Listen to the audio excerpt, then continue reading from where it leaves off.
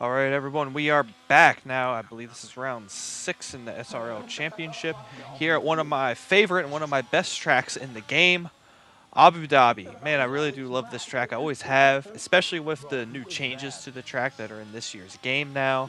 I just think it makes the track even better. I think it's one of the S tier tracks for league racing. And going into our final qualifying run, we absolutely bent it in the wall because we're too aggressive on the throttle. But my recording didn't catch the first lap I made. It was a very good lap, I thought. So on this second lap, I knew if I was to beat it, that I would have to go all out. So I went for it. Didn't work out. But no harm, no foul as we remain on the pole. And no one else would go on to beat this lap. So it would be yet another pole position for us this season. And we continue our trend of being fast and getting a lot of pole positions. I almost said getting every pole position. I remembered last time out in Imola, we actually didn't get pole position. We had a terrible lap, and we got P2 in that one, and that was a race that we want to forget. So hopefully we can have a much better race here at Abu Dhabi. Like I said, a track I love. And it's a track I always look forward coming to. Coming into the race now, starting on pole, Manuelito is second behind us. And yeah, same strategy as always. If you guys don't know what I'm doing by now, then you haven't been paying attention to the videos. Same strategy for the same reason. Hopefully get another good launch off of the line. Random catchphrases were underway. Looks like Manuelito gets a decent start ahead of us, but we get a better start on the hards, and we will lead into turn 1 on the hard tires. Great start for us. Max Mulder coming up behind in the Mercedes. He won last time out in his first F1 class win. He's won a lot of GT3 races, but he got his first F1 win last time out at Imola. And just like in round 1 at Bahrain, he's being very aggressive off the start. He's probably on a softer tire, so I'm going to use a little bit of ERS here that I wasn't planning on using just to ensure that I stick ahead of him. You know, he could get me on the straight spending a lot of ERS, but I'm confident if I can just get myself in the lead into sector 3 where there's more time to be gained, that I can comfortably keep my lead in lap 1. You know, a beautiful race this is. You know, it starts at sunset, fades into night. I just think it's a really cool concept for the race. I love it. This corner right here, advice I have for everyone is that always keep your line tight. Keep the track shorter, makes it easier. Traction's going to be hard no matter what, whether you take a wider line or a shorter line, so you might as well make the track shorter. And especially if you're battling into that corner, whoever has the inside corner is just going to win out because you have such a shorter path around the corner because it's such a long corner, and the traction's going to be rough on the exit, so the person on the outside can't really get aggressive to try to outpower you either. So you'll see that in another video coming up when I get to this track in Hyperdrive, that I really use that strategy to full effect in that race. You gotta stay tuned for that one because it is an absolute banger. And we successfully lead the first lap, and we are looking good to have another race where we cruise off on our own. But anything can happen. This is SRL. Lots of safety cars tend to happen, and all you need is one safety car to happen at a really shitty time to kind of ruin your race. So far we've done everything that we needed to do. Great qualifying, well, except for the lap you guys saw. But you know, we got our pole position.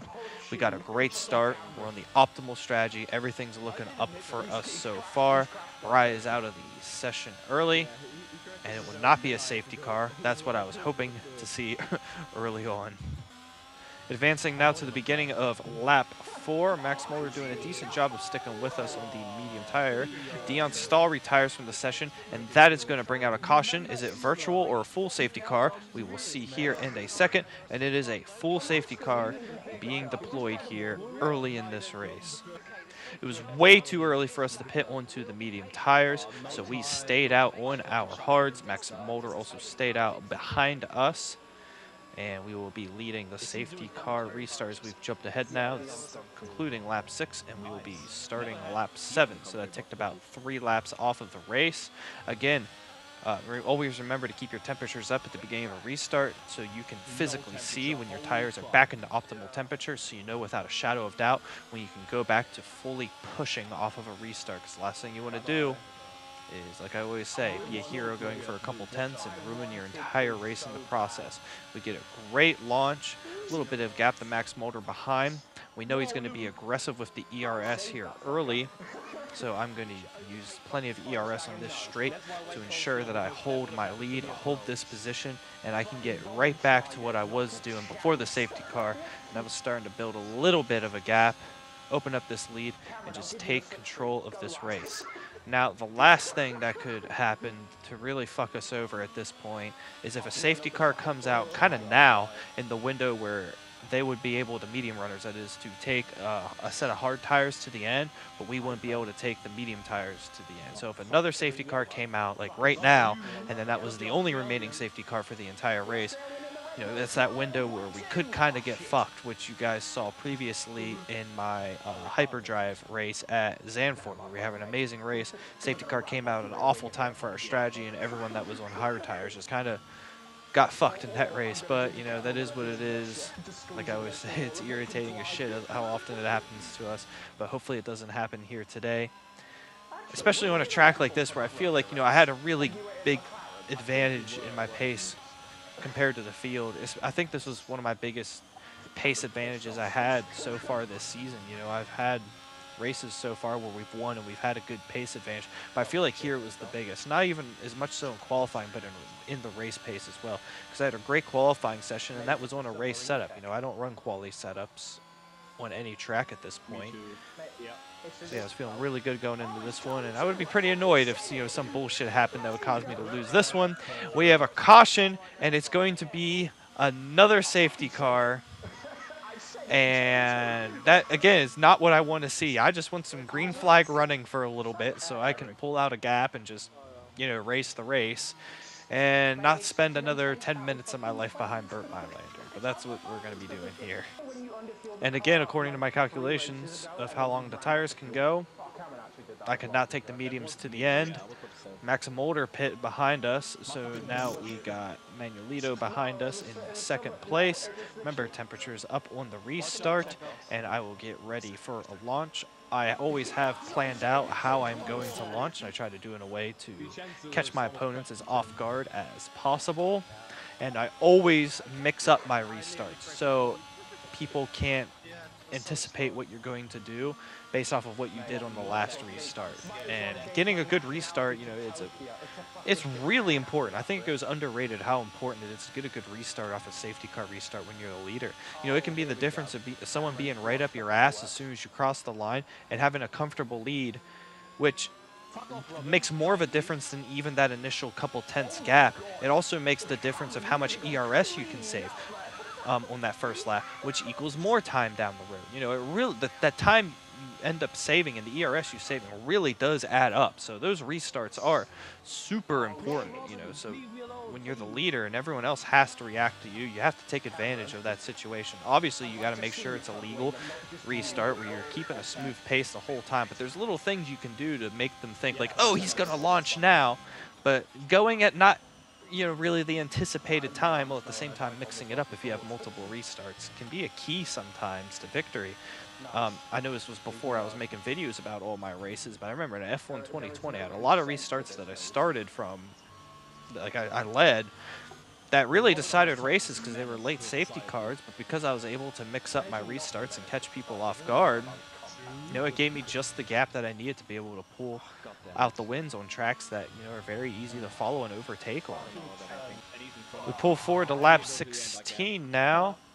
I see a caution ahead. It's an Aston Martin off the track there. And as we come across the line, there's still a yellow back there, a local yellow. But here in a second, you're going to see it upgrade to a full safety car. God damn it. Yeah, it's kind of funny, you know, like I always say, it's just comedic how my luck is. You know, you look at all the races so far this season. The one race that I haven't led the whole time was Imola, and we don't get a fucking safety car. Now again, I'm leading again, and it's been nothing but safety car. You know, it's just try to remember that as the races go on in this season, and take note how many times how often safety cars come out when I'm leading. And all of a sudden, if I'm not leading, you know, everyone all of a sudden's like, oh shit, guys, Logan's not leading. Better make sure we behave on track and not spin on every lap. Yeah, safety cars come out. We are now definitely within the window to make our pit stop. So it doesn't fuck us over in terms of the strategy, but again, it nullifies the advantage that we have been working hard to build the entire race. So we have to start from square one again, get another good restart, and hopefully not make any mistakes or have someone drive really good behind us and have a chance to fight us. Now we are getting ready for our third restart from the lead in this race on the medium tire now. It's going to be about 10 to go when we cross the line, starting lap 20. We will see when we launch here. We kind of give a little bit of hesitation. One more swerve.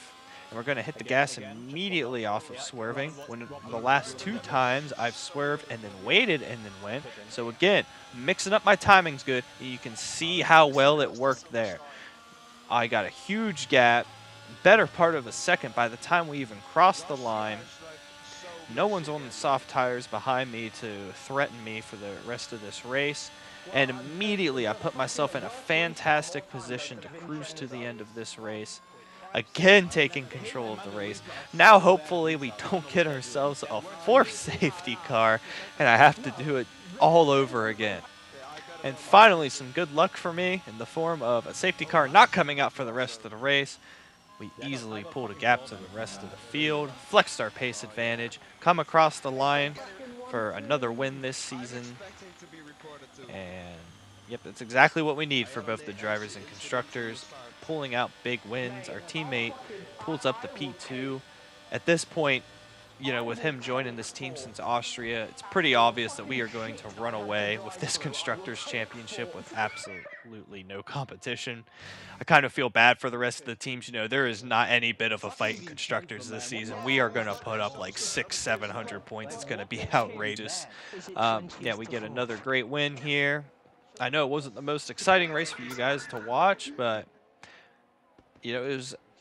that's the kind of race I like, honestly, because it means I played really well. I prepared really well. This is a track I like. This is a track I'm good at.